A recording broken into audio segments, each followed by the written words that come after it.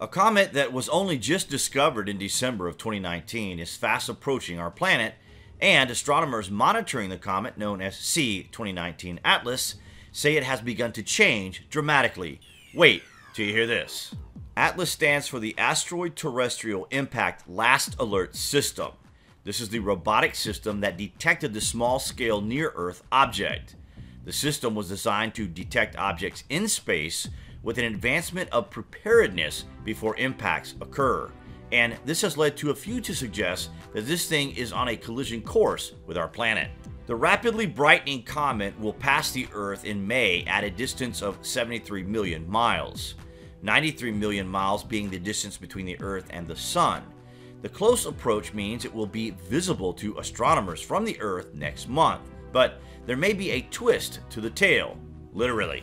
Astronomers believe the weirdly high levels of brightness are being caused by the comet's massive atmospheric cloud that surrounds it. This may also be the source of the object's demise as it approaches the Sun and begins to flare with the Sun's heat. Because of this 448,000 miles atmospheric cloud, they believe the comet will be torn apart, making for a spectacular showdown with Venus as the Sun is setting. Carl Battams of the Naval Research Lab in Washington, D.C. noted that there's a chance that the comet might completely break apart before it reaches the Sun.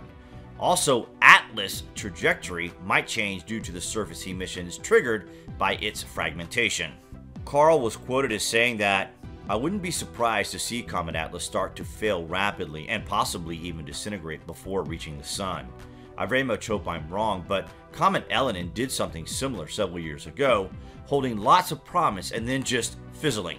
In recent months, Comet ATLAS galvanized astronomers as it fell toward the Sun, skyrocketing in brightness like few comets before it.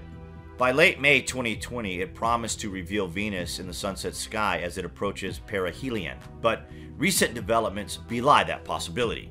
Caltech and the University of Maryland recently posted new data of Comet ATLAS, in which the comet's core appears to be elongating. According to the report, this is as would be expected from a major disruption of the nucleus. The comet's orbit now being influenced by non-gravitational forces. These forces are the result of gases lifting off the comet's nucleus and causing the nucleus to move slightly in the opposite direction like a powerful jet engine. Most active comets experience this to some degree, but ATLAS non-gravitational forces have kicked in very abruptly and are quite strong. This supports a narrative of a small nucleus being pushed very strongly by extreme outgassing, probably along with fragmentation, according to reports from spaceweather.com.